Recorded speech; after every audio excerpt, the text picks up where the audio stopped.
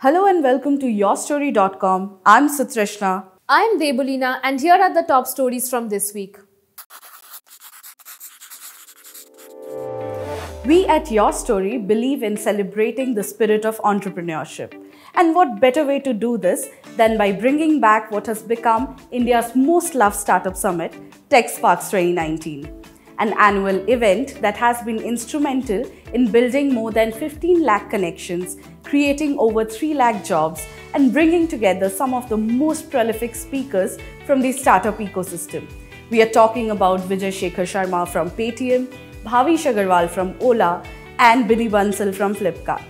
In the 10th year now, TechSparks is only getting bigger and better. Our focus this time around is on India 2025, an inclusive, future-ready and intelligence-led country. So what are you waiting for? Block your calendar for October 11 and 12 and we will see you at Taj Yashwantpur in Bengaluru. Also, keep an eye on this space for a special discount code at the end of the video. Smartphone company OnePlus opened its first technology facility in India.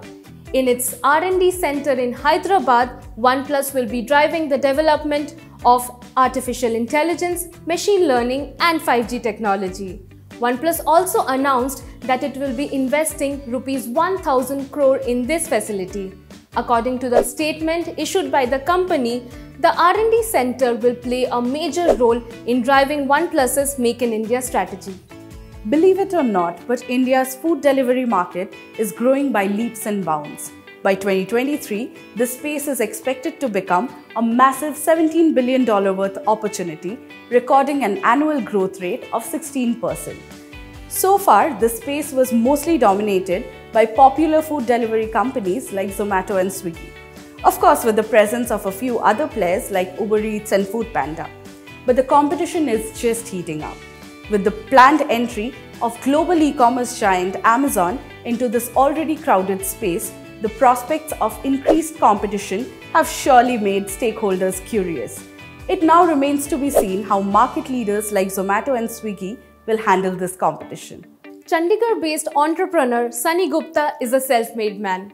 He started his first venture at the age of 26 and soon sold it to another company. His second and third venture followed the same pattern.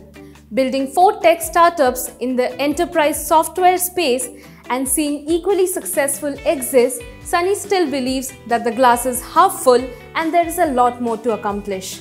Sunny says that for an entrepreneur, money shouldn't be the focus. One should always concentrate on the customers. That and a lot more in Sunny's conversation with Your Story. If Cred founder Kunal Shah is to be believed, we are now witnessing a wave of second-time and third-time entrepreneurs, a trend which he reasserts is going to be powerful. And it's not difficult to see why.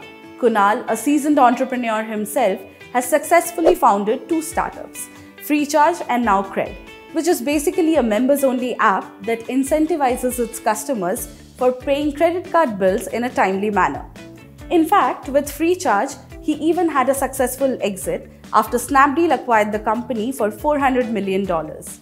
Clearly, the maverick entrepreneur is not ready to rest on his laurels or hang up his boots yet. So what's next for the man? Watch him spill the beans in a freewheeling conversation with Your Story CEO and founder Shraddha Sharma. Kumar Rangarajan, after selling his first startup Little Eye Labs to Facebook, co-founded Slang Labs in 2017. The startup develops augmented voice experiences for its users. It allows its users to command its devices to perform certain activities without having to touch the screen. But you'll be surprised to know that Kumar is neither a CTO nor a geek. He calls himself an obsessed dictator at Slang Labs. It's less serious and more relaxing. Here Kumar talk about his love for programming, his stint at HP, and what made him take the entrepreneurial journey in this week's Techie Tuesday. And that's all for this week. And for more such updates from the startup ecosystem, like, share and subscribe.